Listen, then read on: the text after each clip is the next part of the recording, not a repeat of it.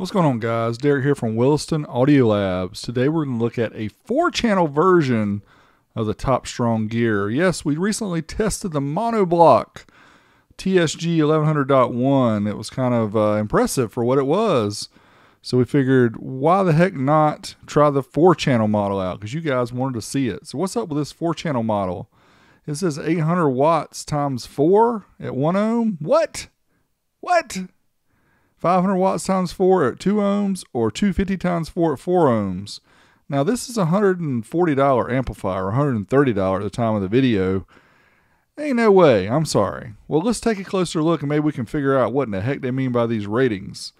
Let's open up the box and see. Here's the manual. There's those numbers I just showed you, zoomed up. Comes with some mounting hardware and the amplifier itself. That is it, my friends.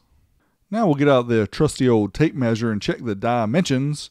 9 inches on the long side from speaker terminal to power terminal, 6.25 inches on the width, and 2.75 inches on the height. Now the width and the height are the same as the monoblock that we tested before, so if you get both of these amps, they kind of look good together.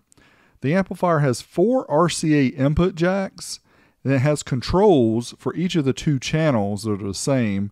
It has a high-pass filter, low-pass filter, a gain control, the crossover, which controls high pass, flat, which means bypass, no crossover, or a low pass filter and a band pass. Now channels 3 and 4 also have a variable bass boost, so you can pump up the bass. There's a power, protect, and clip LED light, and then the 8 outputs for the 4 speakers, which you can also bridge the amplifier. We'll show you that later. On the opposite end, we have 4 gauge for power and ground, and then 8 gauge for remote in, because you know everybody needs 8 gauge for your remote. Right? Right. So you guys asked me before, who in the heck is TopStrongGear and how do you find this stuff? Well, the truth be told, anybody can get an amplifier from a Chinese OEM manufacturer and slap their name on it. You big dummy! Alright, next up we're going to fire up the good old trusty amplifier Dyno so we can test the power output of this jewel. Now, what you need to realize is, first off, you got to smack me a thumbs up and check the link in the video description so you get some merch. That's right. First up, we're going to start with a 4-channel test. We're measuring 2, but we're loading all 4. We're going to try the 4 ohm test in the 4-channel mode. It's rated 250 watts.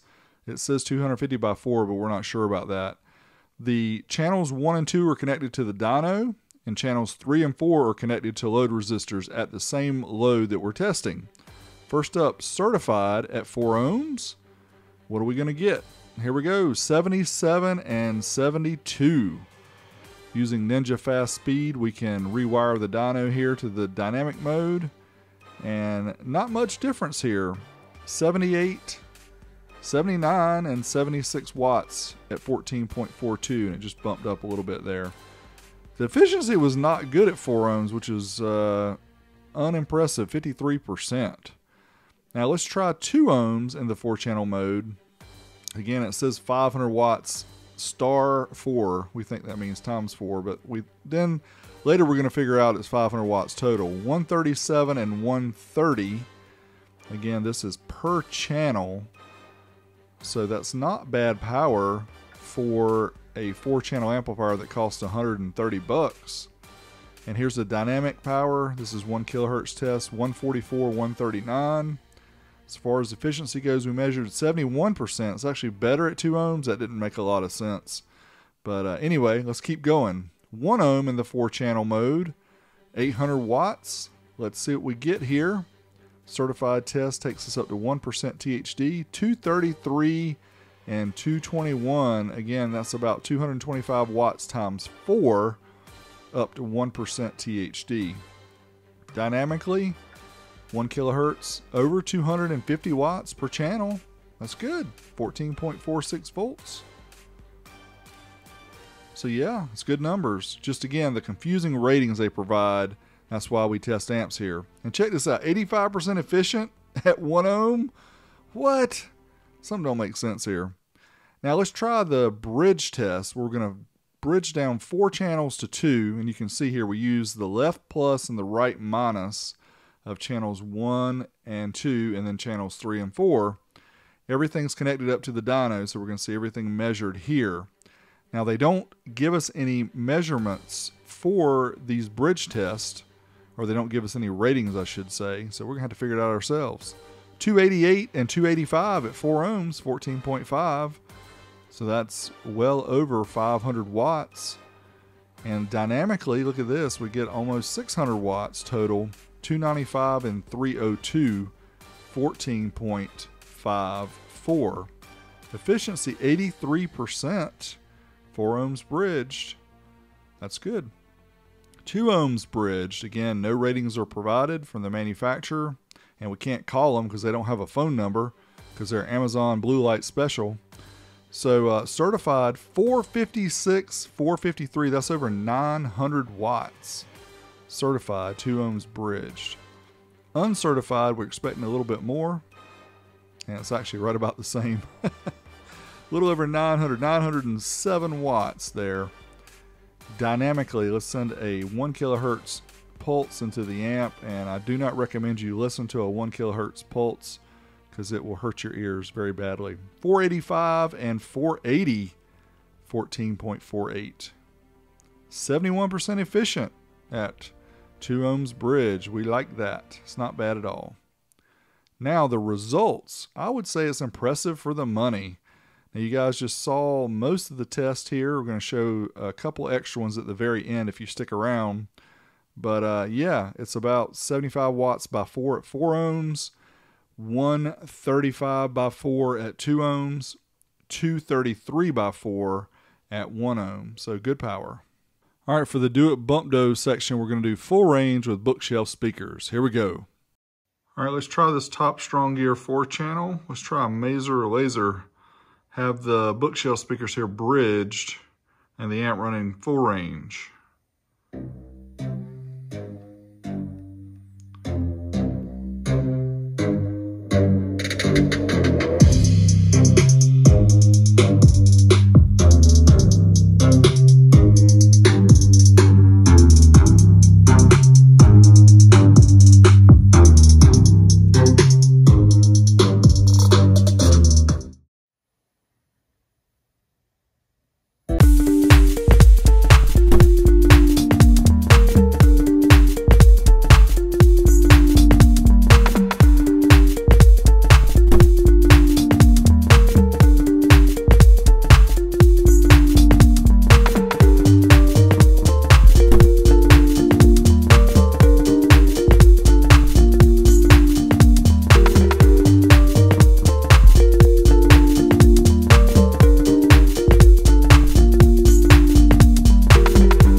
All 4 ELACs hooked up.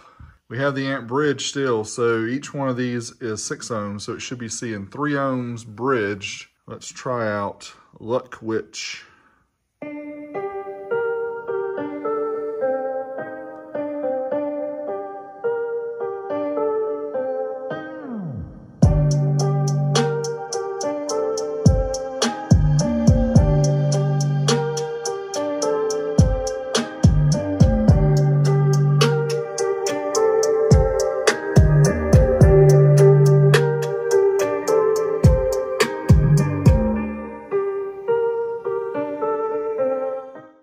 I did some additional tests in the 3-channel mode with the channels 3 and 4 going to the subwoofer, but somehow I lost the clips, so I apologize for that. It actually sounded pretty good on the sub. It sounded pretty good overall. I was impressed.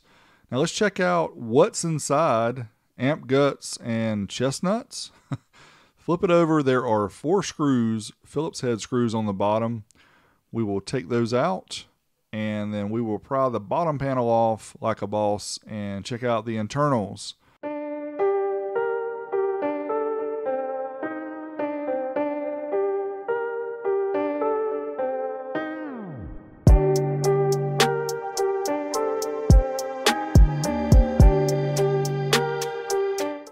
What's really interesting here, and it may be hard to see, 3300 microfarad 50 volt Nichicons? I think they may be fake.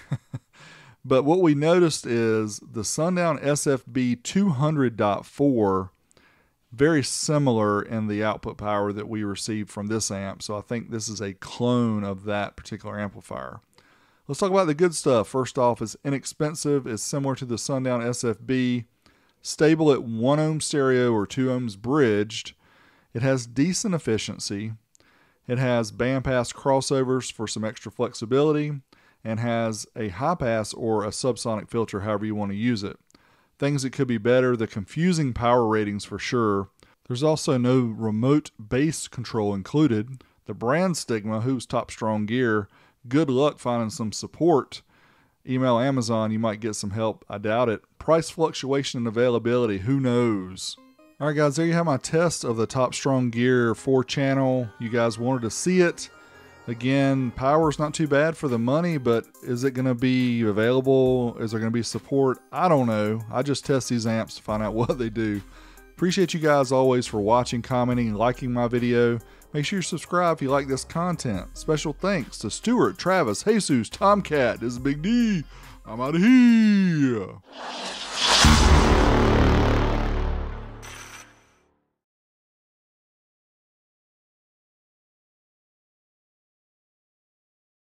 TopStrongGear 4-channel. I have it bridged 4 ohms, and I wanted to try 40 hertz test to see what we get here. Let's try certified first.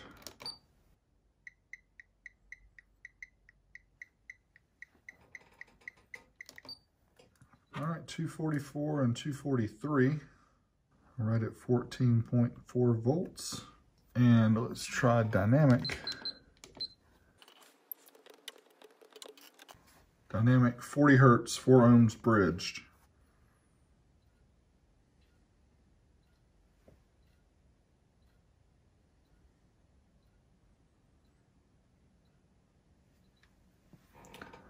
All right, 288, 277.